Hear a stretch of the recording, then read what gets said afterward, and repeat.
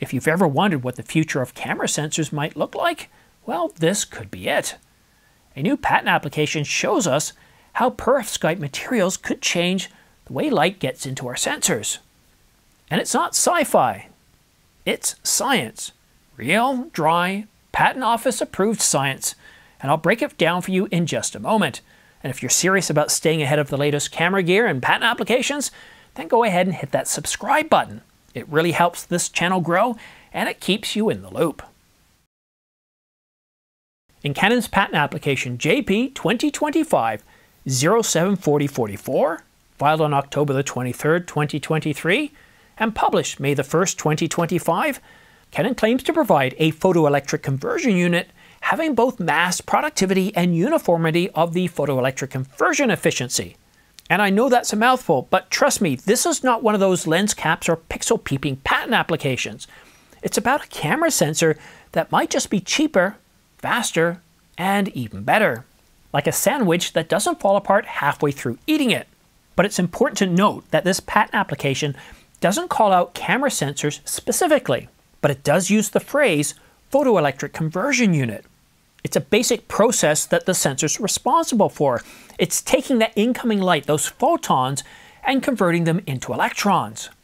And that's what allows us to capture the light. It's a fundamental function of the sensor, and it's easily applied to sensors to provide a better, faster sensor. So I'm going to focus on this application, which makes sense considering that Canon's an imaging company. Traditional CMOS sensors rely on silicon as the substrate, and it's great, but it is pricey and power hungry, and a kind of diva when it comes to manufacturing, especially when we want to make large sensors quickly and cheaply. The patent does point out something important. Current photoelectric devices suffer from low production speed and inconsistent efficiency. That means that one batch might work out, and the next batch, well, not so much. And when you're building sensors by the millions for cameras, that kind of inconsistency, well, it's worth fixing. So how does Canon solve this problem? Well, it's all built using a large area film formation methods, like die coating or spray coating. That gives Canon the ability to scale up without sacrificing quality.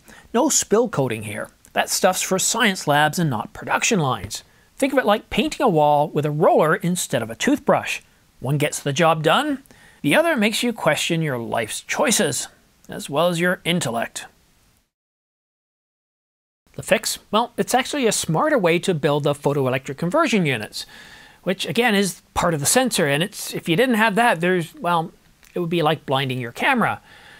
The photoelectric conversion unit is what takes the photons as it comes in, converts them into electrons, and by how it captures the light into the photosites, it's able to determine how bright a given light is, whether it's green, red, or blue. Now, if that cell is fully filled up, we're clipping and you've got the maximum value. And the real sensitivity is down in the well, where you capture in your shadows, and that's where the dynamic range comes in. So what they're trying to do is often dig the well deeper to capture more electrons. But if you overexpose, guess what's going to happen? You're going to fill up that well, and that's where you get the clipping and the overexposure. So let's get to the technical stuff of how this is all done. Instead of using silicon, the patent used perovskite crystals. Yeah, I know. Sounds like a Star Trek mineral. Is there no way of recrystallizing the dimethyl? Sorry, sir. We can't even do that in the 23rd century. But it's a real material, and it's got some impressive tricks that it can perform. This patent uses a multi-layer structure. You've got the substrate, 2, the first electrode, 7, and the photoelectric conversion layer, 11, and that's made of perovskite. I know I'm not saying it right. And then of course you've got the charge transport layer that includes the particles, 12, and the insulating resin. It's then all topped off with a cherry, which is a second electrode, number 3. Well, this could potentially be a big deal if Canon's able to take this technology and, well, migrate it into sensors. But there's one thing to understand here. We're talking about changing the materials to produce a photoelectric conversion unit. Now, there's different photoelectric conversion units. One's used in solar cells, for example, camera sensors, and they function differently. Now, depending on the tolerances, and that's what we don't know here, it could work for very, very well for cameras. And this could, well, it could result in several key improvements. And as a photographer, you're going to want to take note here. The holy grail for any photographer is being able to work in low light with very little noise. But also, and this could be very interesting for some, especially those chasing UFOs, the second benefit is to capture a broader range of wavelengths, including the near infrared. Very handy for those of you chasing the supernormal, or what is it called, the paranormal, UFOs and whatnot. And lastly, it's to provide flexible surfaces, even working with curved sensors. That means better image quality, faster production, or maybe even sensors that can go places that traditional ones can't. This patent was filed in Japan in 2023, so that gives us a bit of a timeline. Canon usually takes between 3 to 5 years to turn a new sensor concept into a shippable product.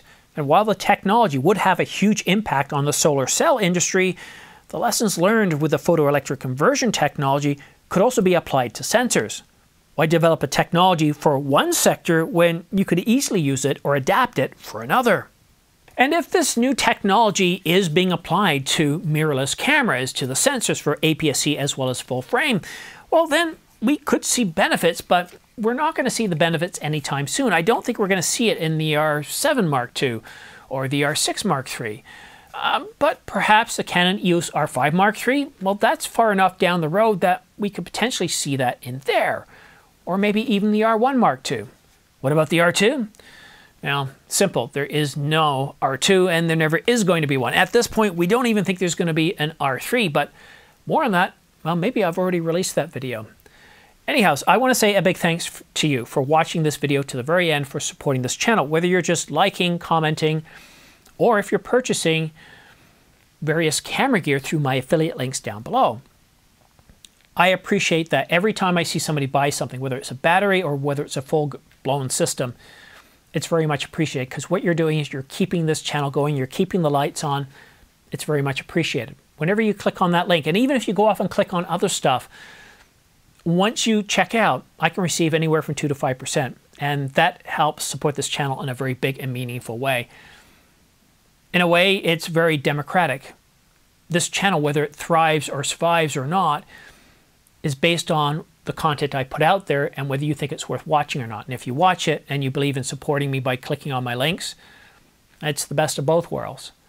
YouTube can be frustrating at times, as Jared Hoyman has said in his recent video about 10 days ago, but I love it because I love cameras, I love lenses, I love the technology. I love covering patent applications, because you know why? And this is huge, this is big. Because I'm actually learning how lenses work internally, how camera sensors work, the photoelectric conversion units. When I first started covering patent applications, I'm going, oh my God, what is a photoelectric conversion unit? But it now all starts to make sense. And you can tell I've been reading a lot of patent applications because I refer to it as a unit, not a subsystem or a process or a piece of technology. Anyhow, I'm not going to drone on any further. I got to get a new table. This one creaks a lot. Thank you so much for watching. Have yourself a great day. And if you want to know what goes on behind the scenes, then maybe click that join button and see what membership levels I have, where I take you behind the scenes. And maybe it's time to do another one of those behind the scenes videos. I think I should. Anyhow, thank you so much for watching. Have yourself a great day, and we'll see you again soon.